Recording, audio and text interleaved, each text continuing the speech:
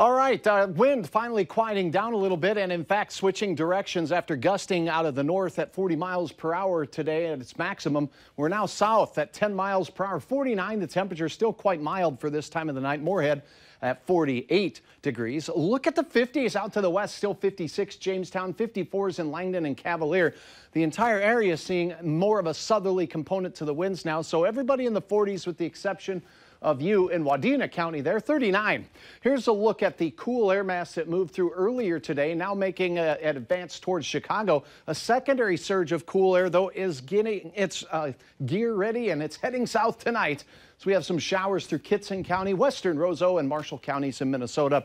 This is where the rain is most likely reaching the ground and wetting the sidewalks, and maybe upwards of 1/10 of an inch from our showers that are passing through as we go through the evening hours. As we head to bed tonight, our wind, which is now from the south, will turn around and become northerly once again by morning. In fact, overnight it picks up again.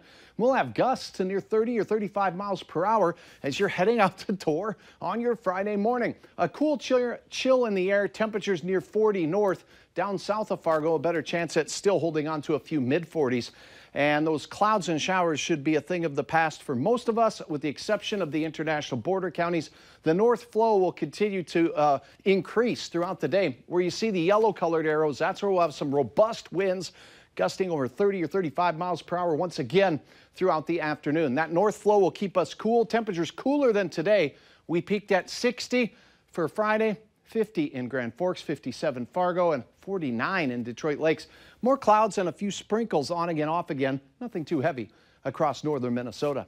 In Fargo, your planner 39 at the bus stop. Clear skies, north winds gusting to 35 miles per hour, maybe a little higher at times. And a few clouds drifting by in the afternoon after the mid-50s throughout most of the time frame there.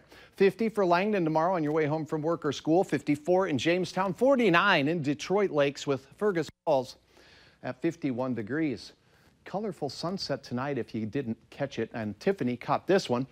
Fargo sunset a couple nights ago. Thanks for sharing and uploading your photo. Now, as we go through a cool and windy Friday, Saturday looks to be fantastic. In fact, it's my pick day of the weekend because the wind takes a day off. 65 degrees, that's average for this time of the year. Pretty fair day. Now, we warm things up. We're talking mid-70s, and a few areas could see upper 70s to near 80 degrees, but it'll be very gusty out of the south. Keep that in mind. We stay warm on Monday, but by late in the day, a chance for some showers and thunder showers. And again on Tuesday, as cooler air makes its way back down from the north, we will head through midweek with temperatures in the 60s. Not too cold, mind you, but still a pretty fair weekend ahead. Yeah, it looks pretty good. Thank you. You bet.